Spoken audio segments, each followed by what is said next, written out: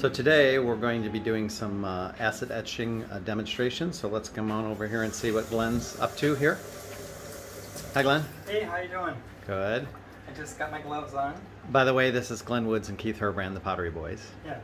We were finally back in our studio here in Palm Harbor, Florida, and we just finished a few pieces when we were in Chicago or Blue Island, and we knew we wanted to acid etch them, but we thought we would save them for when we get home. So I just thought we would show you a little bit about what happens when you acid etch some crystalline pots. Now, the pieces I'm going to take out of this little vat here, these have been soaking for a little more than an hour. So I'm going to take these out. It doesn't look too much different, but these were really, really dark cobalt. You could barely see any of the crystals unless you put it directly in the sun. And what do you use for the liquid? Yeah, this is a material that's used in the pool industry. It's called DH?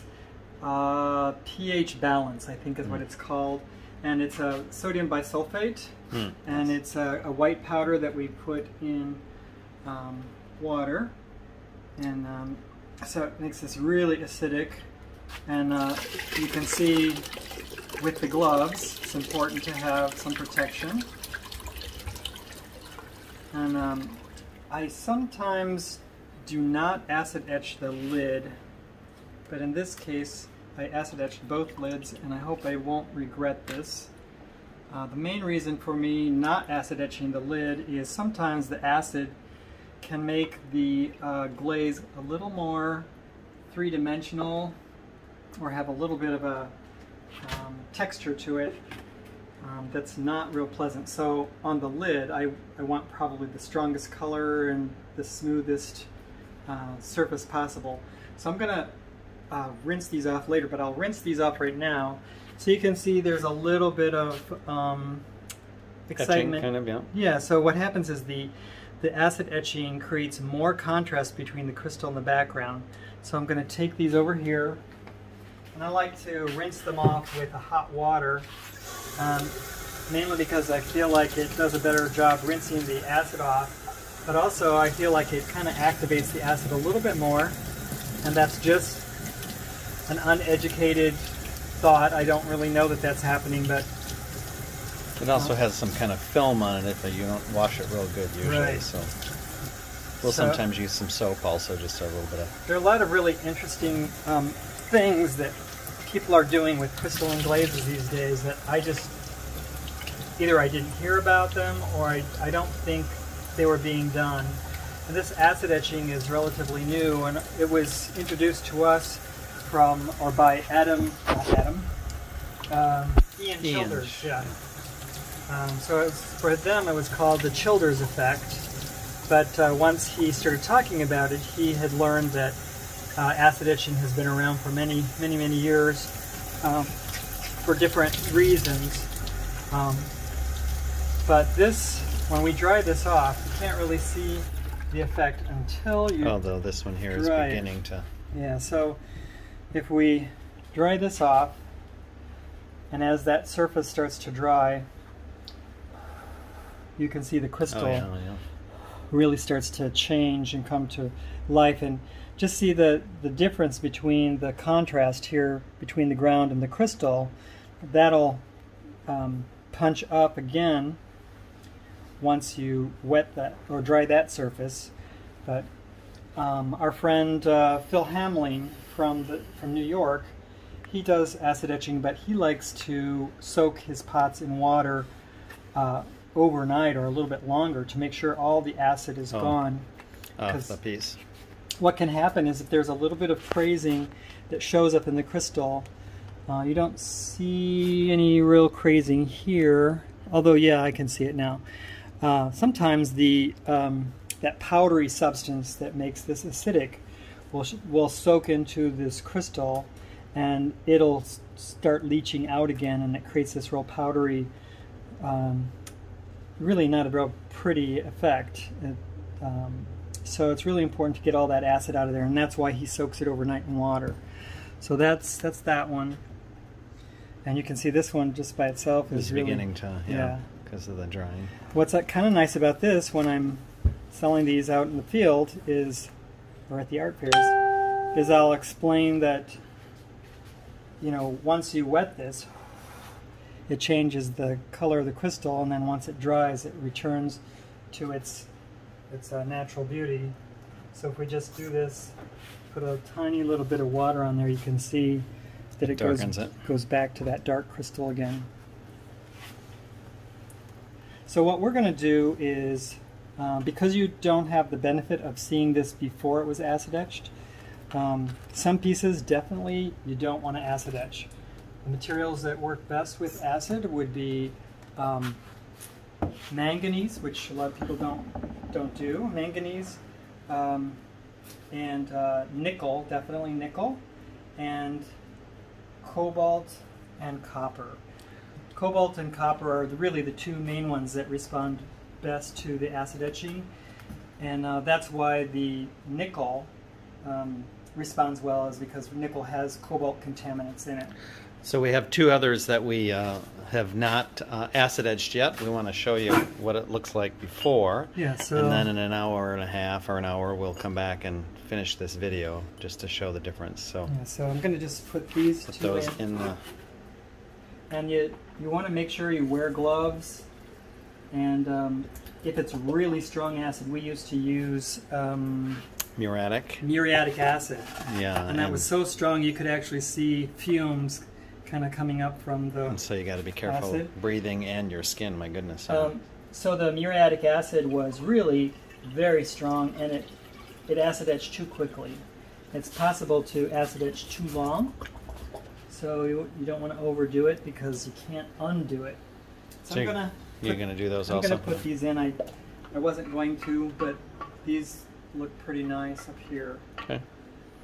So we'll come back in another hour or so and show you the difference. And I just wanted to point out something on Glenn's shirt before we end here. It's a cool little logo that he just put together. Tour de Clay Virtual Reality 2020. So our Tour de Clay studio tour this December, the second weekend in December, is both virtual and in person this year for the first time. So we're going to be talking more about that as time goes. So yeah, so we normally have live demonstrations and kiln openings during that time, during our opening. But this time, because of COVID, social distancing, we want to make sure that all of our demonstrations are really video presentations, and that's why we're doing these for the tour. So come back, well, we'll come back shortly and we'll show you that next set of pots and how they look before and after. Sounds good. All right. See ya.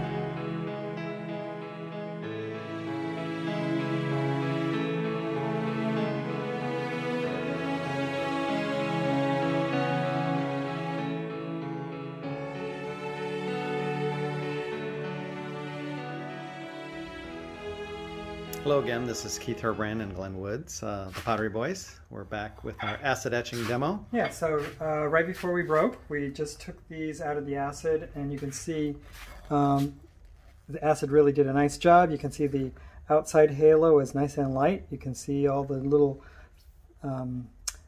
feathery kind of qualities to that outside crystal, which we really love.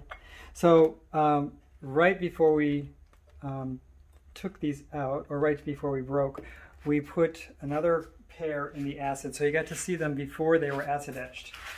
Whereas these, we got to see them after they were acid etched and not before. So let's see. Now you can see from my memory, these look almost identical when they're wet from they did right before they were acid etched.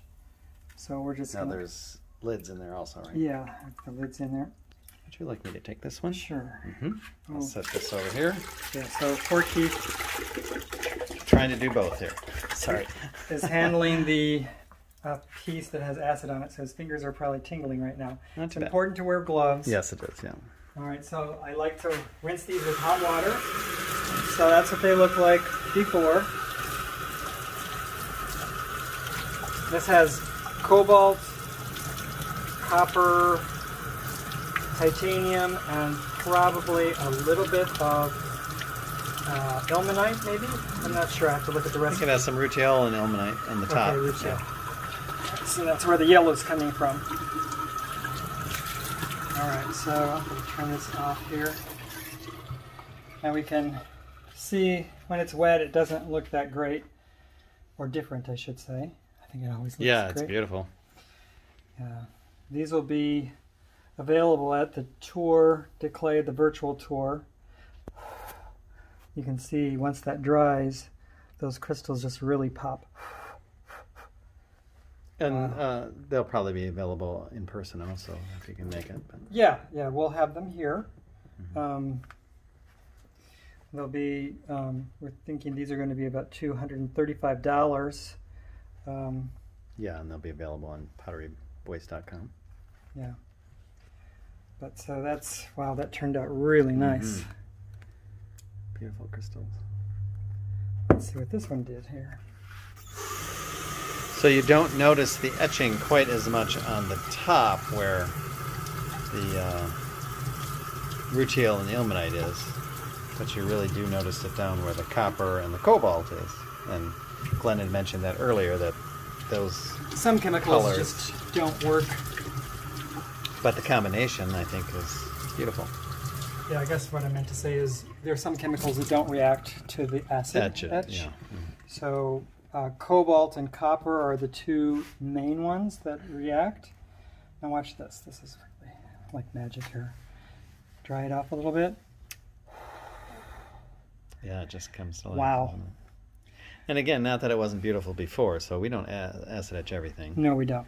In fact, we have a whole table full of pieces that we just finished, and they all could be acid etched, but we're choosing to acid etch only about half of them. Yeah, in fact, we have some over in the back table. Yeah, we can show that too. Wow, that just really, whew, look at that. It is very bright and cheery and beautiful.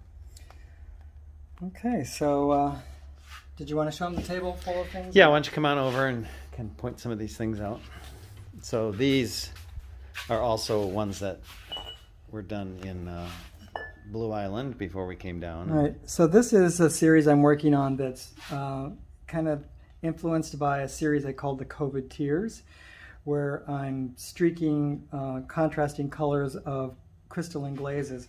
And what I think is really awesome is that even though there are streaks of color creating this really beautiful pattern in the background, it doesn't interrupt the crystalline growth. They are almost totally unaware of the fact that there are other colors or other color oxides, cobalt and copper, running through the crystalline field. It's just amazing. So if I can say that about my own work. So this is very similar to the one that we just took out in terms of the combination. And this is a little more coppery, but I just love, now when we acid etch this will all lighten up, and I believe it'll soften this effect. And what I like about these patterns is they remind me of the sun rays that come through the storm clouds at the end of a storm. Yeah, so anyway, check us out at potteryboys.com and plan on checking out the Tour de Clay virtual. Yeah, it's December 12th and 13th, and we'll have demonstrations online. We'll have all kinds of Facebook Live events, and it's really going to be fun. So hopefully you'll put us on your calendar, December 12th and 13th. And we'll have some other videos before that to kind of talk about the event. So. Right, actually, this is really important. If you go to Tampa Tour de Clay, so that's, I don't think I have it on here, but no. TampaTourDeClay.com, that has all the details there, and it'll tell you times and everything, and also the participating artists. We have Jennifer McCurdy, we have Lynn Mead, we have Timothy Sullivan, Teresa Testa, and Ellen Cole. Ellen Cole. Yeah. So many. That's just our Larry studio. Allen. Yeah, Larry Allen. That's just our studio. There are 3 physical studios this tour. Last year there were 5, but because of COVID we've narrowed it down to 3. And we'll have social distancing. We're all wearing masks. We'll have hand sanitizers. All the work will be outside. It's no longer inside. Right. So we're making adjustments to make it safe for you and also the exhibitors. And not everybody will be there, but everybody will be in the virtual tour. So check us out, potteryboys.com, and check out TampaTourDeClay.com for details on the tour.